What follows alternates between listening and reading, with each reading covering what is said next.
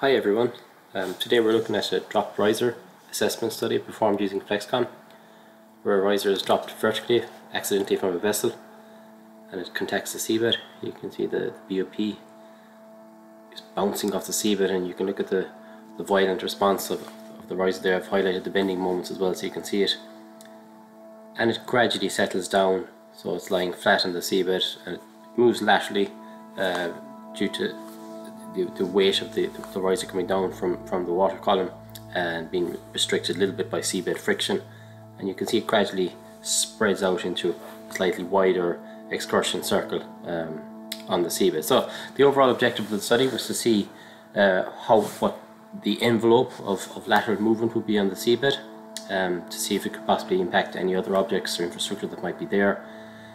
We don't model riser on riser contact on the seabed, although we wanted it by switching on the element to element contact modeling feature, but we just look at a more higher level assessment of where the riser moves to physically in space.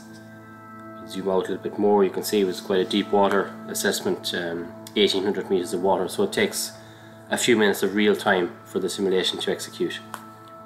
So it's quite an interesting model, and keep following us on LinkedIn for lots more cool videos over time.